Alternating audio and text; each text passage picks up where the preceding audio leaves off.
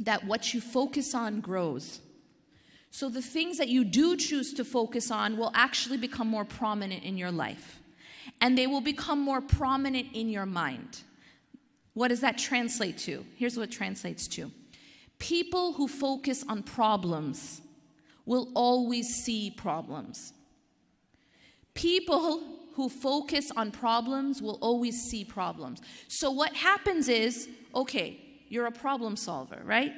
A problem solver naturally focuses on problems. That's the double-edged sword.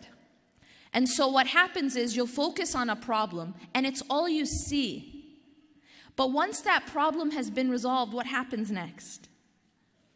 You find a new problem to focus on and it's all you see. So I don't need to tell you what happens in your life. You're always focused on a problem and it's all you see. And this isn't because your life is all problems. It's because that's what you chose to focus on.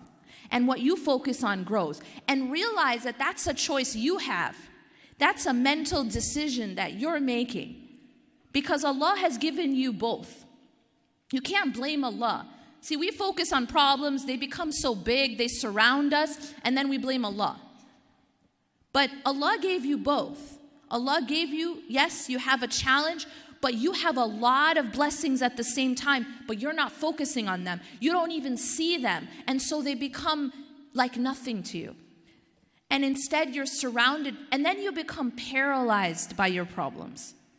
And that is why? Because you took that one problem, you hyper-focused on it, and it grew. And it became all you see. And therefore it surrounds you.